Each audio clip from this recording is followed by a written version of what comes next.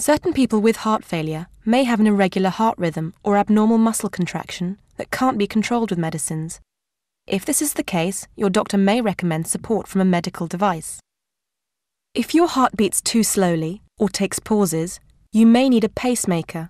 A pacemaker consists of a pulse generator and an electrode.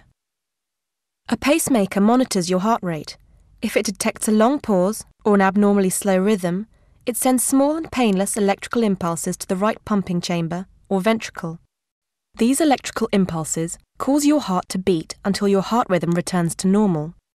Sometimes your heart muscle contractions can become uncoordinated. This is due to abnormal spreading of the electrical impulses through the main pumping chambers or ventricles. This reduces the efficiency of your heart function. If this problem is detected, your doctor may recommend cardiac resynchronization therapy, or a CRT device. By sending two impulses at the front and back of the heart at the same time, the CRT device produces a more uniform and synchronized heartbeat, improving the efficiency of your heart.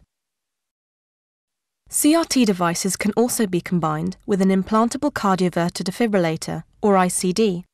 ICDs are used in people at high risk of serious heart rhythm disturbance.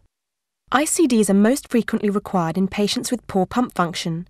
They use a stronger electrical impulse to return the heartbeat to normal. Devices are an important treatment option for people with heart failure. You can discuss whether they are suitable to treat your condition with your doctor.